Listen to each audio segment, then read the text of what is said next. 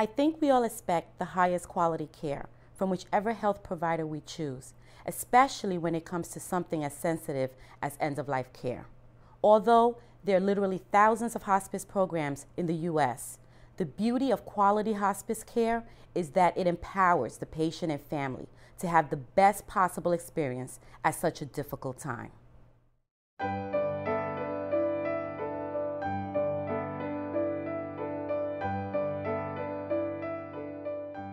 Rusty was a very intelligent, loving, wonderful, well-respected man in the community. He loved everybody, had a good sense of humor, and he had an interest early on in politics. And in middle school, his teacher got him connected with a state assemblyman. And Rusty decided to run for office when he was 18 for Campbell. And at 21, he was elected mayor, and that was a big to-do on Good Morning America, you know, youngest mayor. And everybody said, how can you run a city like that? Well, Rusty did. He was diagnosed with AML, which is a form of leukemia, in 2003.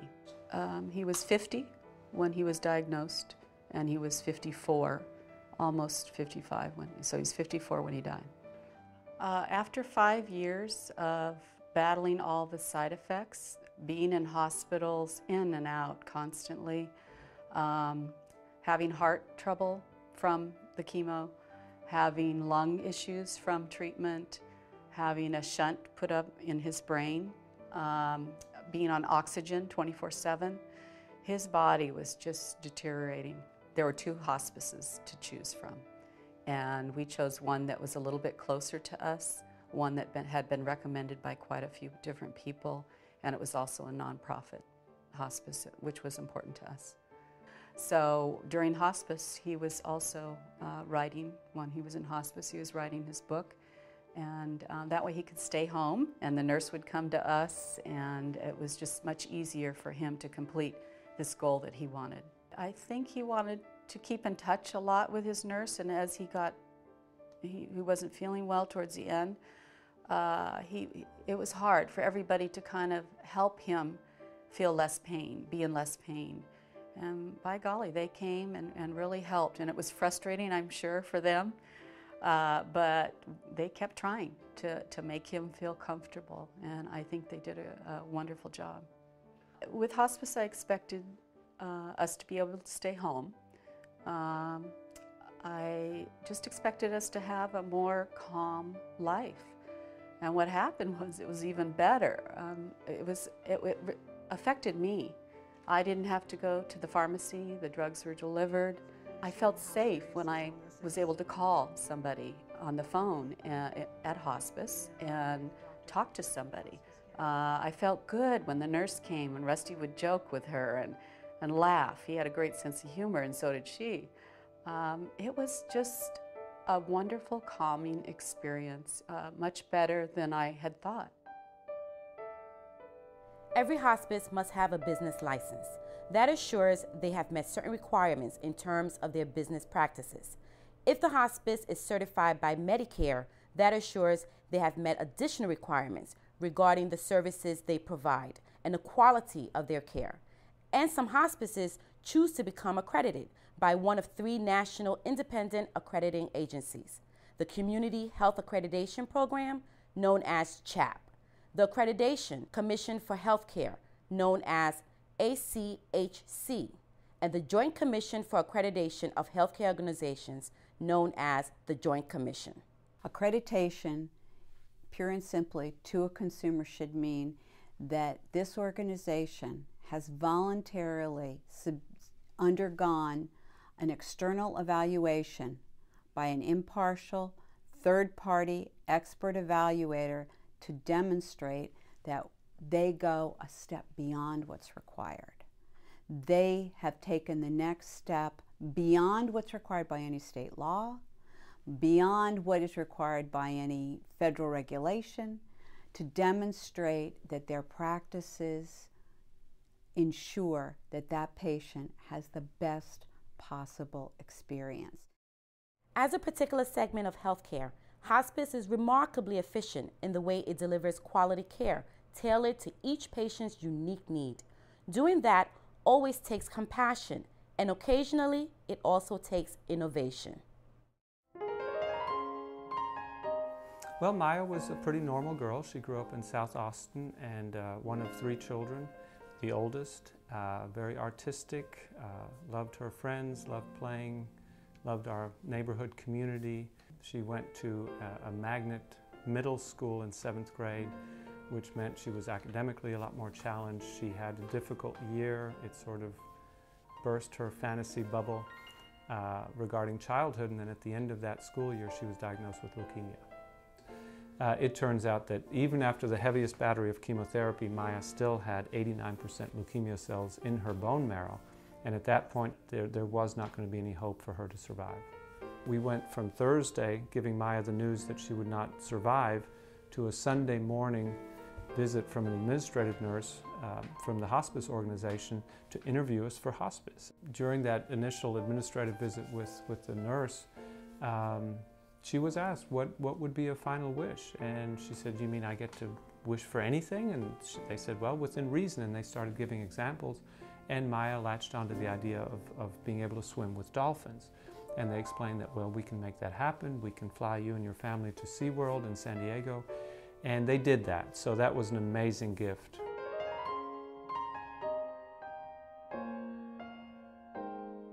The other thing that hospice made available to Maya is this amazing palliative care nurse who went out of her way to learn about pediatrics and also made a connection between Maya and an elderly gentleman who she was the nurse for, who happened to be an artist.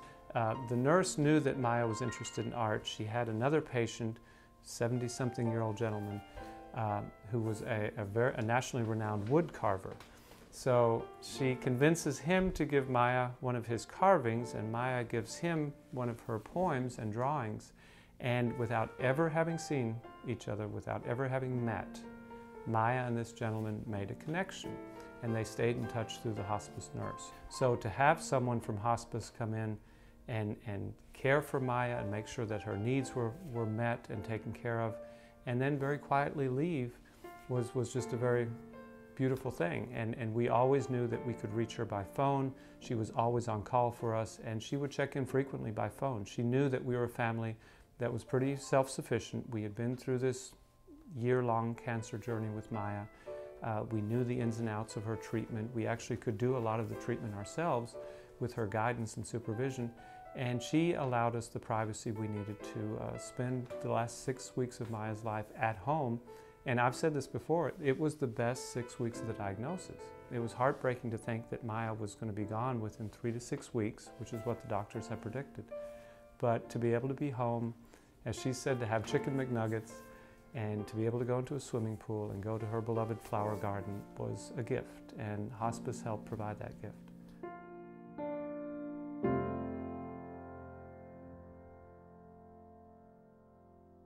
People often are surprised to learn that their personal physician can remain involved in their care even after entering a hospice program. Having the hospice medical director oversee a patient's medical care doesn't mean that the medical team from hospice comes and hijacks the previous care that the patient had been receiving. The hospice physician and the patient's private physician collaborate initially and often continue to do so, especially if that's what the patient prefers. I'm open to respecting that wish for patients just because I understand they're more comfortable with the primary physician. There may be a relationship previously established. So I've called physicians before and said, this is what I recommend for Mr. Smith, but Mr. Smith wanted to make sure that that was okay with you first. And oftentimes I found primary physicians, they're appreciative of being kept in the loop. Sometimes physicians have told me, that's okay, you don't have to call me anymore, and please tell Mr. Smith that I respect and I'm in agreement with whatever suggestions you make, because the primary physician respects the expertise and the experience that we've had in managing symptoms. Many members of the hospice interdisciplinary team must be licensed, and some earn certification that they've successfully completed advanced training in hospice and palliative care. For example, medical doctors can become board certified in hospice and palliative medicine. Certified hospice and palliative nurses can earn the initials CHPN or CHPLN LPN. Certified hospice and palliative nursing assistants can earn the initials CHPNA. A social worker with the credentials BSW has a bachelor's degree in social work. The initials MSW signify a master's degree in social work. In many states, social workers may also be licensed with initials such as LSW or LCSW.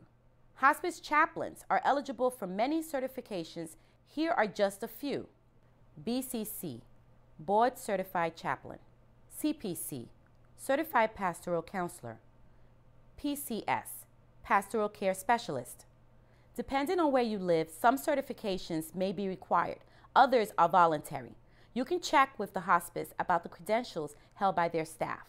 Hospices that accept Medicare are required to measure the quality of the care they provide and report back to the federal government. We want to compare ourselves to other hospices across the country, and that gives us a really good indicator of whether we're doing a good job or not.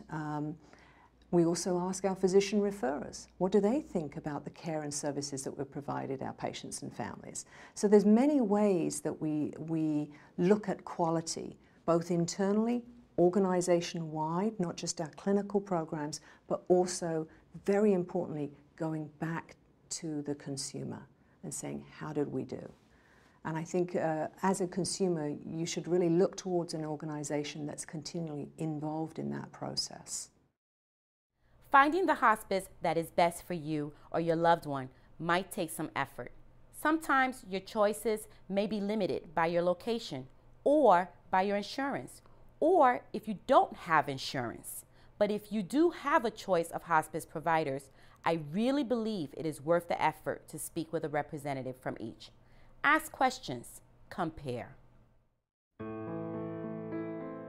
My mom was Gertrude Weissman, and she was a remarkable woman. Both of my parents were immigrants, and they came to this country for a better life in that World War II period. They met at night school learning English. My mom was from Czechoslovakia. She was one of these people that was a born mother. She was a terrific mother, wife, sister. She was the person that everyone in her family talked to. She was just a very accepting, non-judgmental person. My mom had health issues, an autoimmune variety. So she had a lot of problems prior to congestive heart failure. But what really led into a hospice decision was her congestive heart failure. What happened though is she had to go back into the hospital. She had a hospital-borne infection. I had promised her at that point that she wouldn't have to go back to a hospital again. I met with hospices because there was no other option if she wanted to stay at home. I mean, clearly she had to be monitored, and we wanted her to be in a helpful situation, a loving situation, in terms of nursing care, in terms of other people around her. And I talked to a lot of people for hospice recommendations, the social workers at the hospital. I talked to people I trusted. I talked to people in the building where she lived, which was a senior living facility. And out of that came recommendations, very high recommendations for 2 specific hospices. And thus I called them in and talked to both of them. So I interviewed hospices while she was in the hospital. I made sure that she was involved. I introduced the people from the hospice to her, asked for her impressions, talked to my sister, and we made a decision together about the hospice that we chose. Like so many things, it's chemistry when it comes down to it. It's who you relate to better, who would seem to be a better match, what did they offer, and we feel that we gave her 8 good months at home with hospice care.